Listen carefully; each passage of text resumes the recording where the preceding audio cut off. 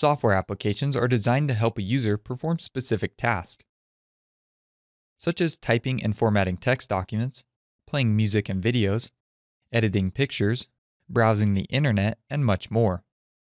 Most of the software that you are going to use is going to be from a third-party manufacturer, which is a company other than Microsoft.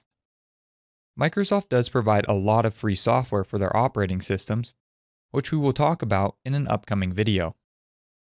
There are many types of software available, such as packaged software, web applications, open source software, shareware, freeware, and even custom software. Let's go over the different types of software that you can get. Packaged software is what you will find on the shelves of retail stores. They are typically produced by large manufacturers and are for the most common users and most business users. Web applications are websites that allow users to interact with software on any computer that can connect to the internet and has an internet browser. These applications are becoming more and more popular because of high-speed internet. Many of these applications are provided for free by a website.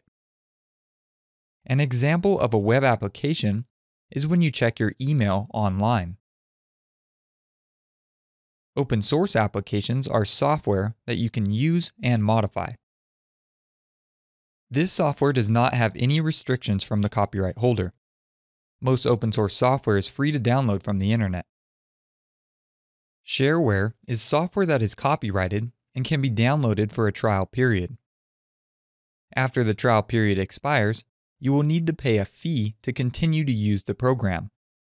Most shareware does not allow you to use all of the features of the software until you purchase it. When you purchase a new computer, it will come with many shareware programs pre-installed by the manufacturer. Freeware is software that is copyrighted and is given away at no cost. Many software manufacturers provide freeware applications in order to build their brands.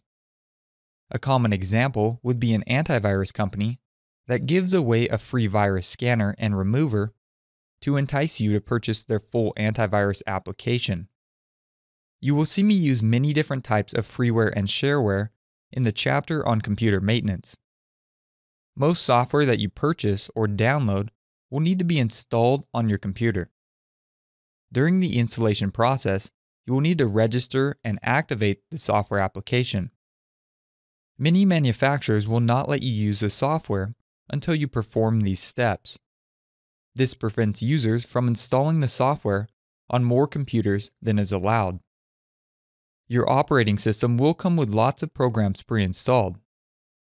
Most of these programs will consist of what is called utility programs. These are programs that are used for controlling and maintaining the computer. An example of a utility program is an antivirus application which is used for protecting your computer from unwanted malware.